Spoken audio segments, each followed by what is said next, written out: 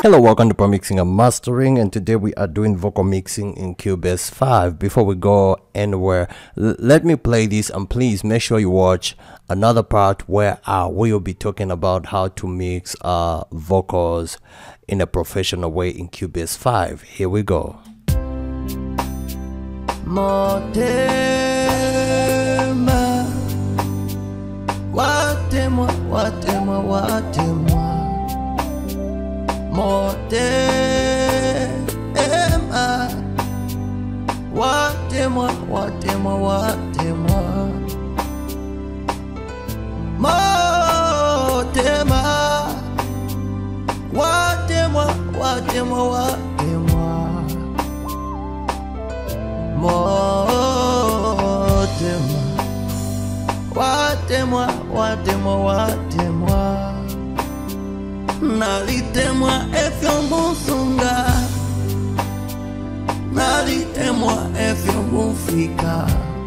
Alright, right there.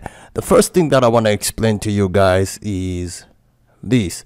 During the time when you are recording vocals, let's say your artist is in the booth or the studio, make sure you add a compressor on your stereo in.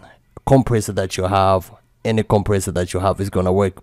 Set it on 2 ratio. Let your ratio be 2, just like that, or on auto. We have Cubase compressors that you can just throw in there so that your vocals can just have that consistency. So that's the reason why you throw in a compressor on your stereo in. And once that has happened, then your vocal needs a little bit of fine-tuning, and that fine-tuning is when you put in auto-tune. Auto-tune is set, and make sure you set your auto-tune in the right key. The problem that many of you guys are having is that you are not setting your auto-tune in the right key. If you do not know how to let's say play piano, you know nothing about keys, ask your producer to tell you the key, or the person that played the instrument for you to show you the key, or write it down somewhere, the key where the instrument was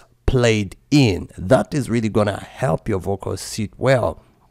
And now the other thing that you have to do is, whenever you're setting your auto-tune, is don't play with vibrato. Don't try to create vibrato if you do not know how to create vibrato. Just leave this part the way it is. Do not come to format and do whatever that you don't know how to do. Just come to the input, put it on soprano. Soprano always works out for me, unless if you have a really low vocal, you can set it on low male, but soprano always works out for me. I know others love auto tenor, but soprano always works for me.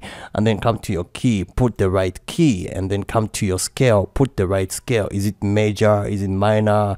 Is it Ling Lang, Scholars, or Greek Dia?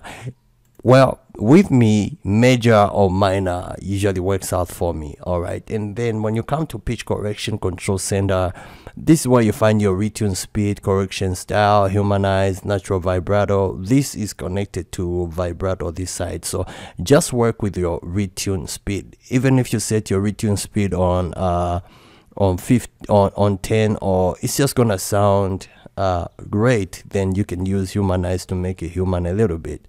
Okay, so once you have set your pitch auto tune, then you come to your groups, and your groups, that's where you now begin to work with an EQ first. From an EQ, then you go to compression. From compression, you can add an EQ again if you want to, or dynamics. Then you can compress a little bit more. Let's say if there are other things that you want to compress, you can still compress your vocal a little bit so that your vocal can really sit in the mix the way you want it to sit. Then this side, when recording your vocal, do not touch anything, especially if you wanna like do a proper mix that's not too loud or too noisy. Do not try to raise up the gain, the vocal gain right here, and just raise everything up like that. Leave the vocal, the way your vocal, leave the way the vocal is, and raise up the gain using your compressor. Your compressor is going to help you to raise up the gain. Now, apart from that, if you do not if you want to raise your volume even more, then use a maximizer. Like in my case, I am using this to mix. I'm using Compressor de-esser. Compressor de-esser has everything that I want. I use this as my maximizer, I use this as my compressor, I use this as my de-esser. As you can see, I've got no de-esser, or everything's already like in this one apart from EQ. So I have set my compressor. Check out the videos that I did on compressor. It's really gonna help you mix your vocals very, very, very nice. Then from there you have an EQ. We have an EQ right here, which is F6RTA. This is an EQ that gives you the results that you may need for your song. As you can see, I've done a little bit of a boosting right there, and a little bit of a cut around 1K and a cut around 2K.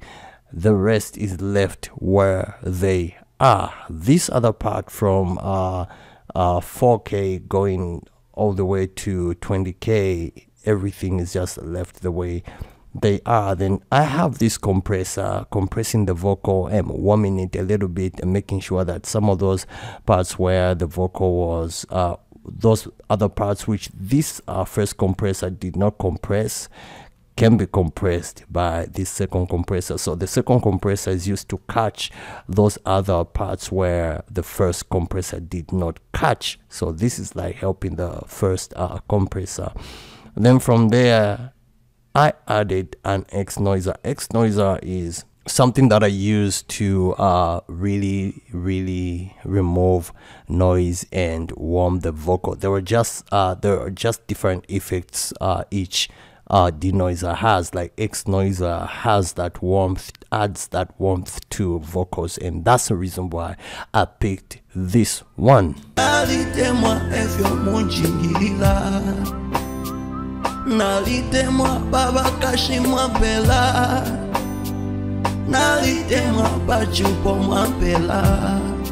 Check out in the next video where I will be talking about how to mix your vocals in a professional way in Cubase 5. So see you in the next one.